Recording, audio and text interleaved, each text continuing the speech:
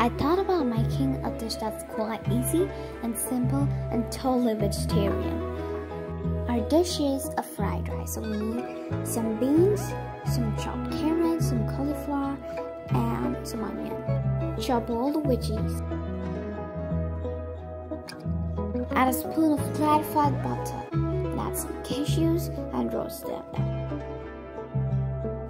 After they are golden brown in color, remove them from the heat and add some raisins. We can identify the raisins are ready when they start to plump up. Now we need some spices, a cardamom, few fennel seeds, 2 little pieces of cinnamon, and add some onion. Saute them well.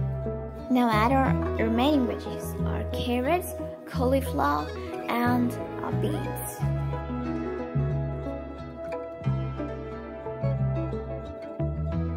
Add some salt and saute them.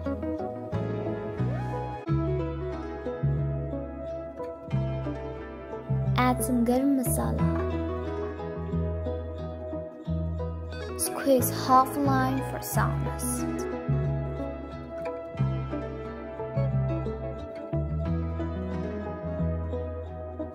Cover it with a lid and cook it for almost 5 minutes. And after that, add fresh bay leaf. Add our cooked basmati rice into the mix.